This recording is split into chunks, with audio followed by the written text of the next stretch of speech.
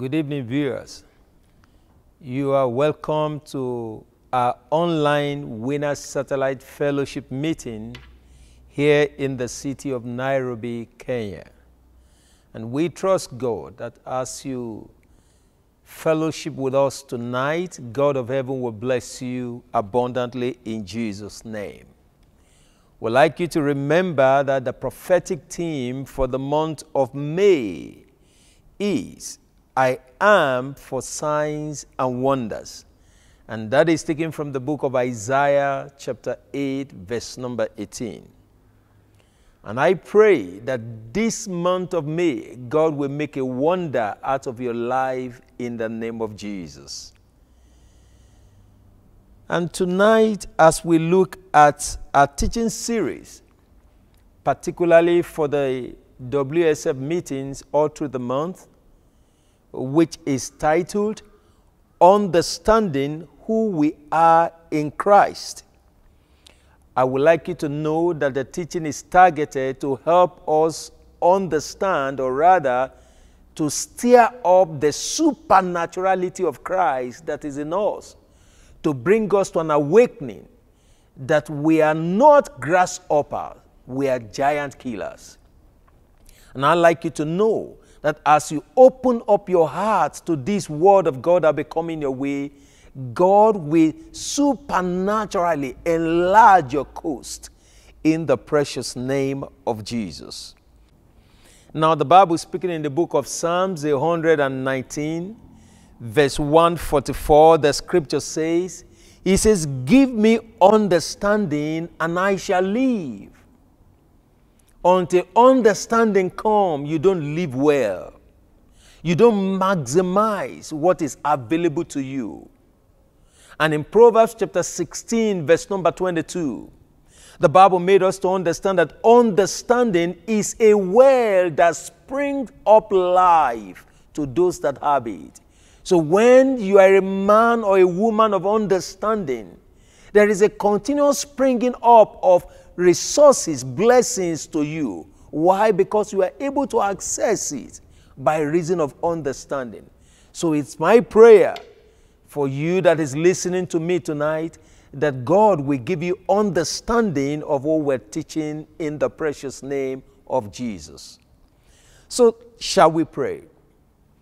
Father, in the name of Jesus, we thank you for tonight, the privilege that you have given us to gather as families to study your word together.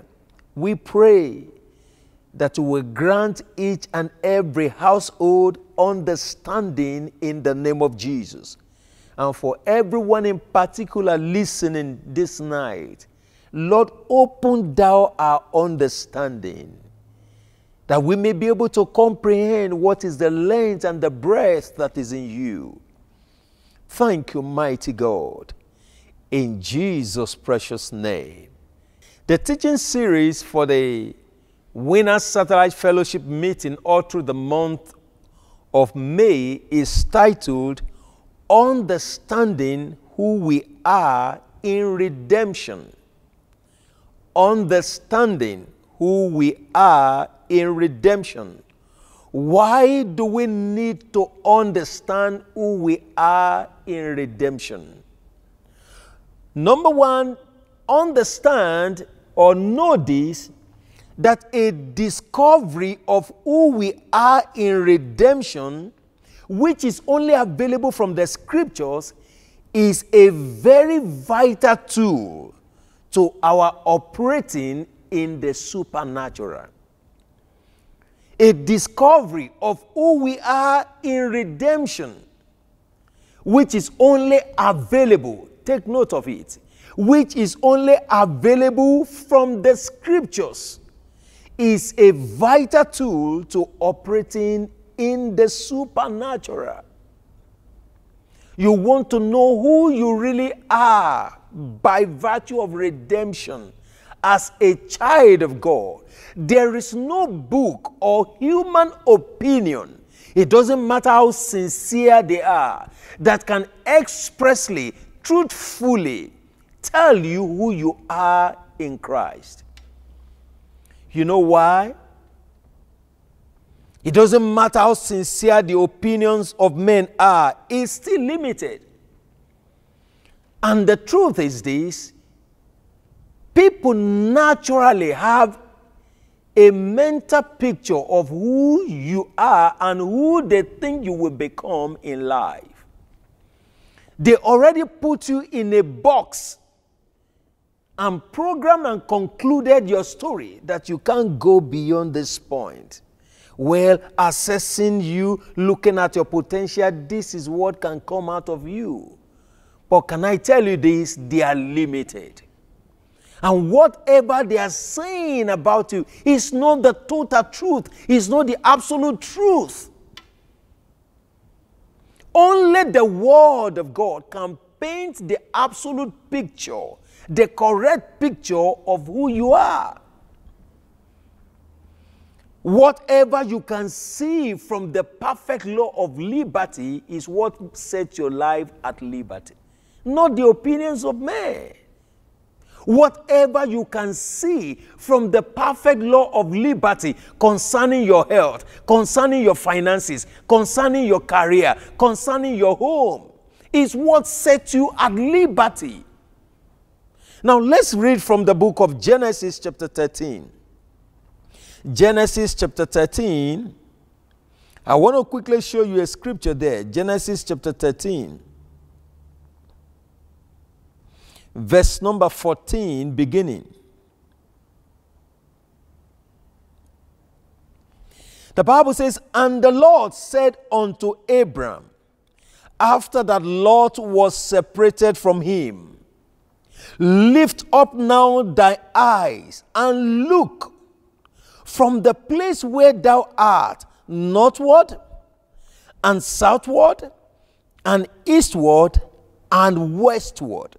For all the land which thou seest, to thee will I give it, and to thy seed forever."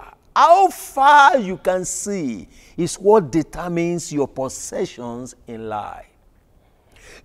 To a believer, to a child of God, you may be asking yourself, okay, this is what God said to Abraham. What about me?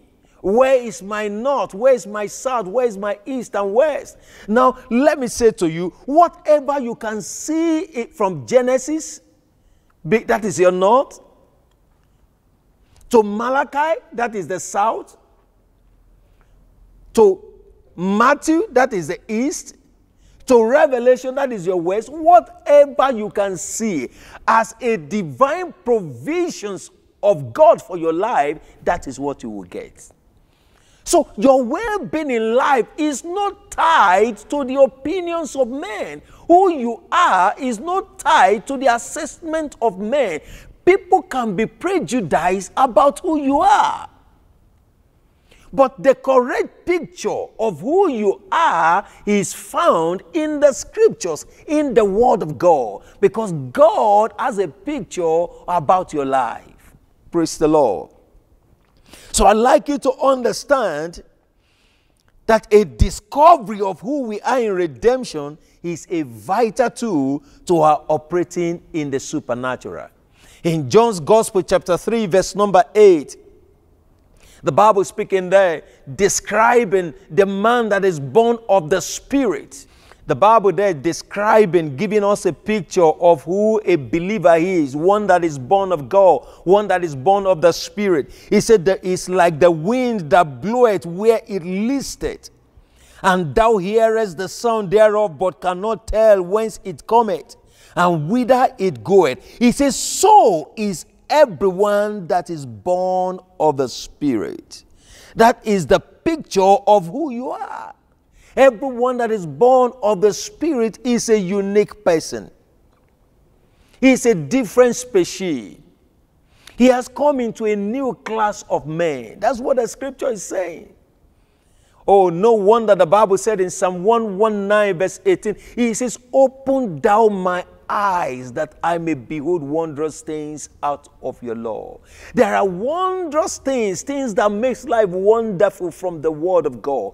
But until you can know them, until you know them and you can see them and you understand them, it doesn't make your life wonderful. But I pray for you tonight that as you come along in this teaching, the wondrous things that has been packaged of God for your life, they shall not only be revealed to you, you will practically experience them in the name of Jesus. Now hear this. I'd like you to hear this.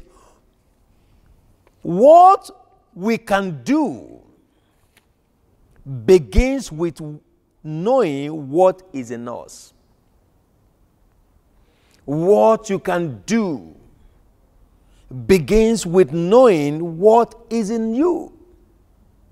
In John's Gospel chapter 1, Gospel according to St. John chapter 1, verse number 19.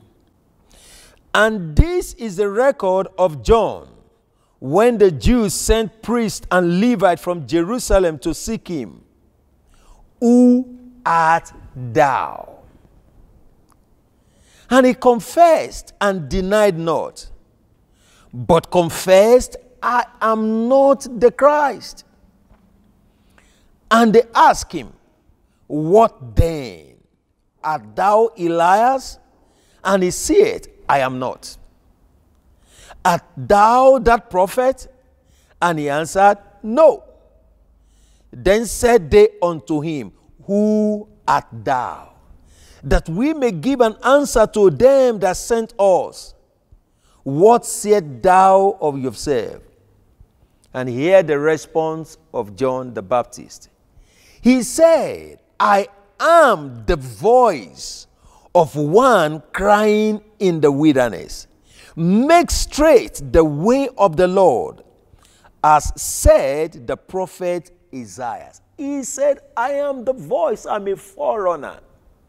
So it is when you know who you are, what is in you, that is what determines what you can do in life. Praise the Lord. So the question now is this: who exactly are you in redemption? As a believer, as a child of God, someone who has given his life to Jesus, who are you by virtue of redemption? Number one, I am redeemed, a seed of Abraham. You must know that you are redeemed, a seed of Abraham, as a blessing and not a burden. Listen. Your present position now is not your final placement in life. So don't allow the challenges of the moment to becloud your glorious tomorrow. Don't allow what you are going through now to confine you to a spot that you can't see something good about yourself. You are redeemed, a seed of Abraham, as a blessing and not a burden. You are not a burden. That means to say you are a partaker of the Abrahamic order of blessing by inheritance. It doesn't matter where you come from. It doesn't matter your antecedent. It doesn't matter who your parents are. The good news is this: your background does not put your back on the ground. That's the truth. You are redeemed, a seed of Abraham, as a blessing and not a burden. Galatians chapter 3 verse 29. Galatians chapter 3 verse 29. For ye, let me read from verse 26.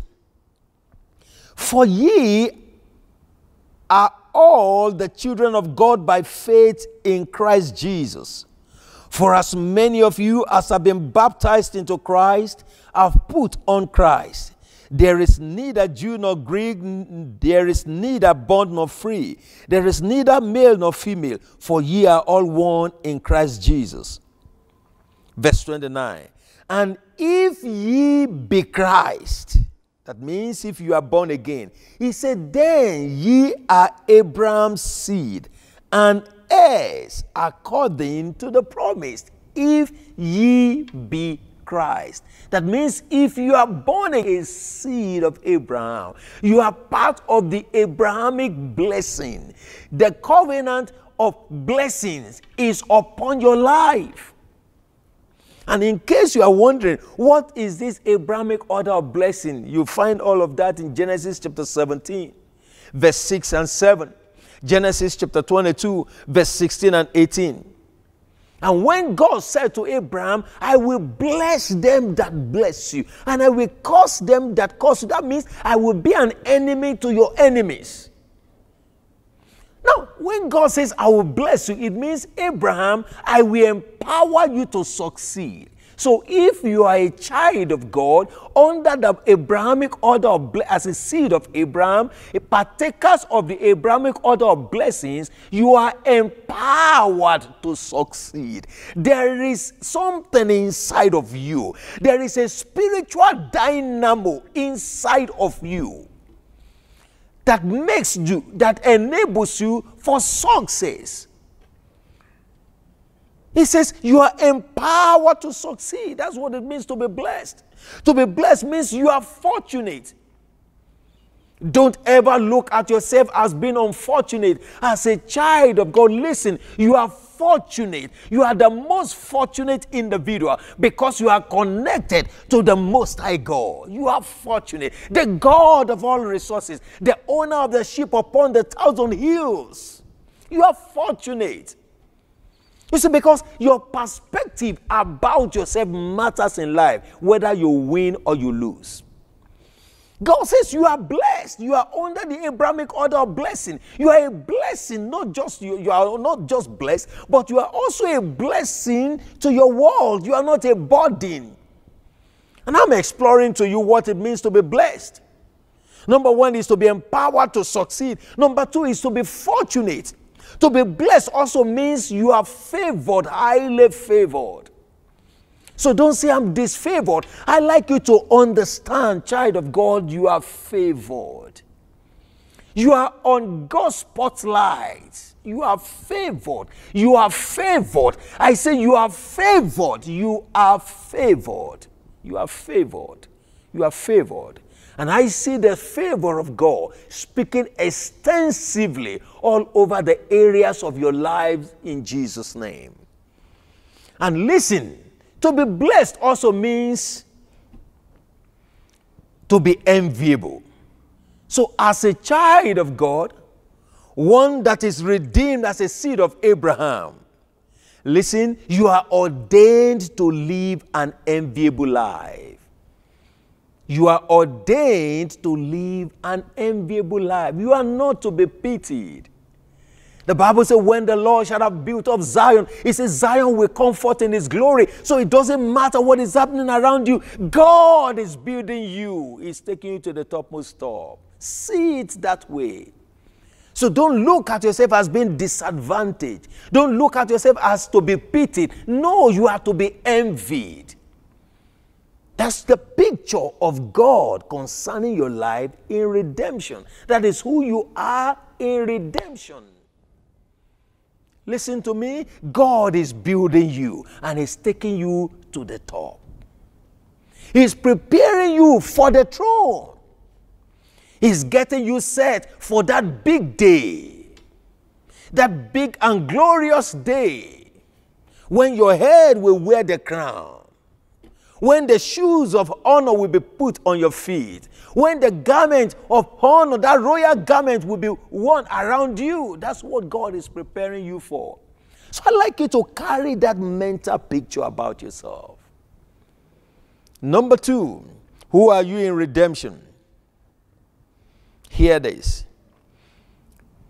By reason of redemption, you are redeemed to be free from curses. You are redeemed to be free from curses. That is the truth. Galatians chapter 3, you begin to read from verse 13. Galatians chapter 3 from verse 13. Hear what the scripture says. Galatians chapter 3, verse 13 to 14. He says, Christ hath redeemed us, not we redeem. He has already done it. When he hung on the cross, he paid the utmost price, the ultimate price rather, for your redemption from curses. He hath redeemed us from the curse of the law.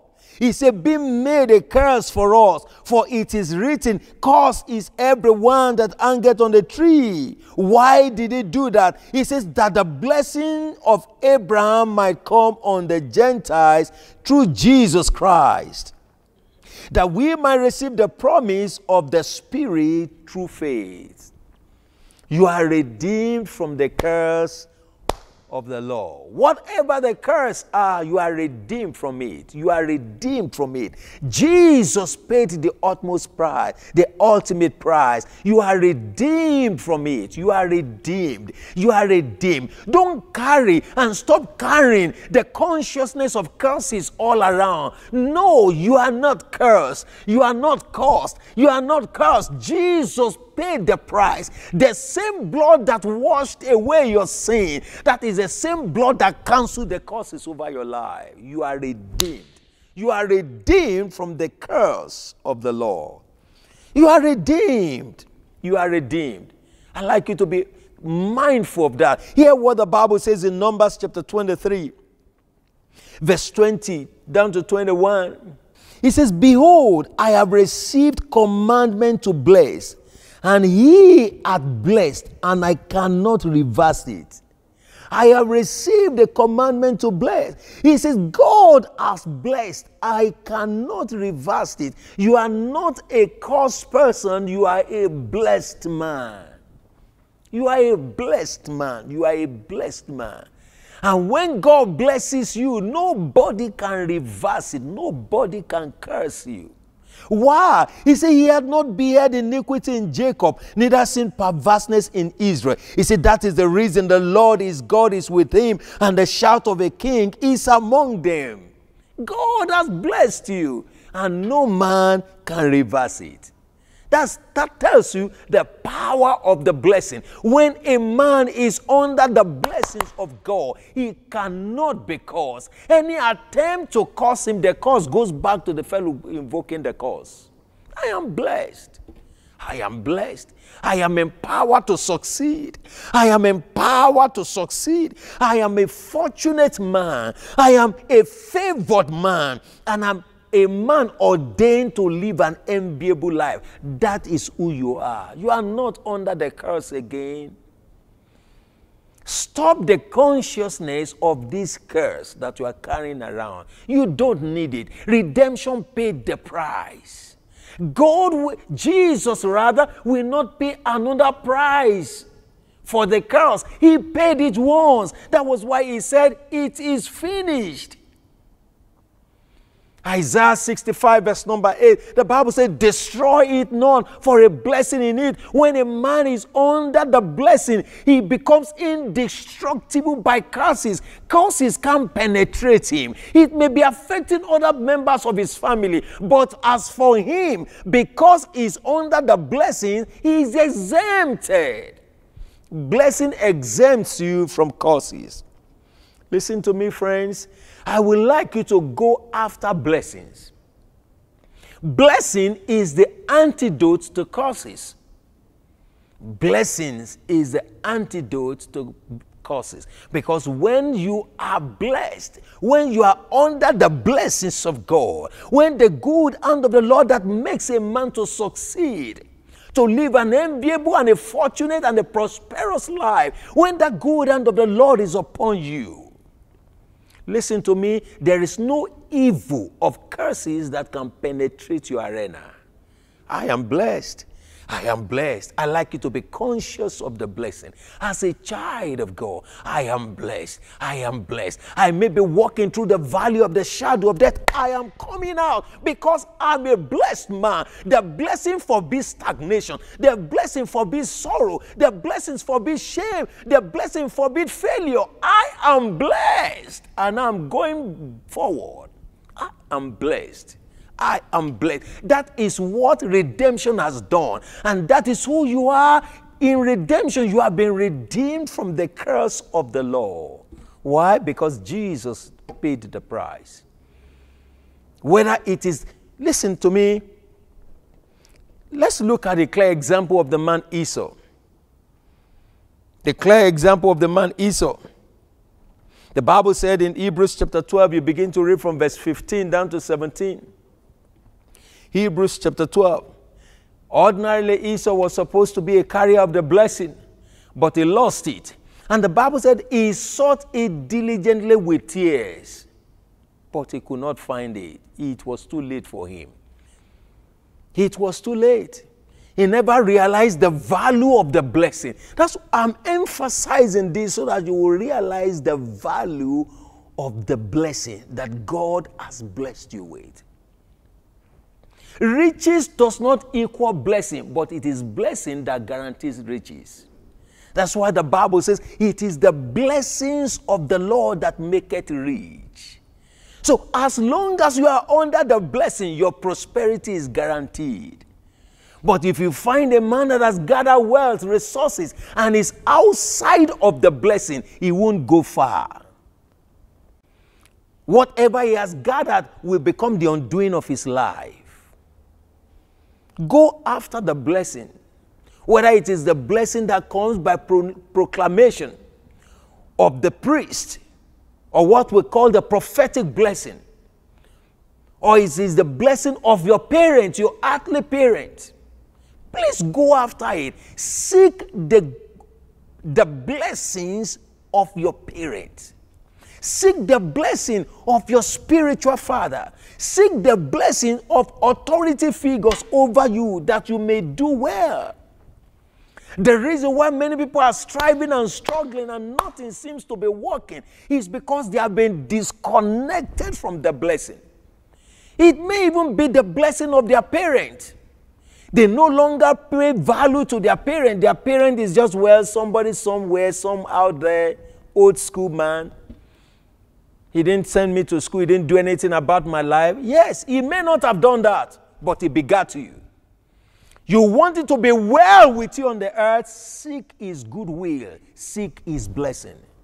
You say, well, my parents are not born again. Yes, he may not be born again, but he carries within him what it takes to make your life do well. Seek his blessing. Blessing constructs destinies, while curses destroys destiny. That's why you must seek the blessing. When a man is so blessed, when a man comes under the blessings of God that way, or of authority figures, look, you will just be enjoying favor. When the goodwill of your master is towards you, it advances your life. It advances your destiny. But when his heart is not wishing you well, how do you go forward in that place of work? Listen, friend, humble yourself and seek blessing. Blessings are provoked. It doesn't just come like that. Blessings are provoked. And hear me, in case you are not born again, one of the first steps you need to take to provoke the blessings of God over your life is to be born again. Is to be born again. Every other form of human blessings are limited to the extent to which they can advance a man's life. But when you are under the blessings of God, you enter into the realm of the unlimitedness. That's why you need to connect to the blessings of God via redemption, via salvation. So wherever you are, you want to give your life to Jesus. I'd like to pray with you, because I won't want to close this broadcast without leading you to Jesus, without bringing you into the blessings of the covenant of redemption.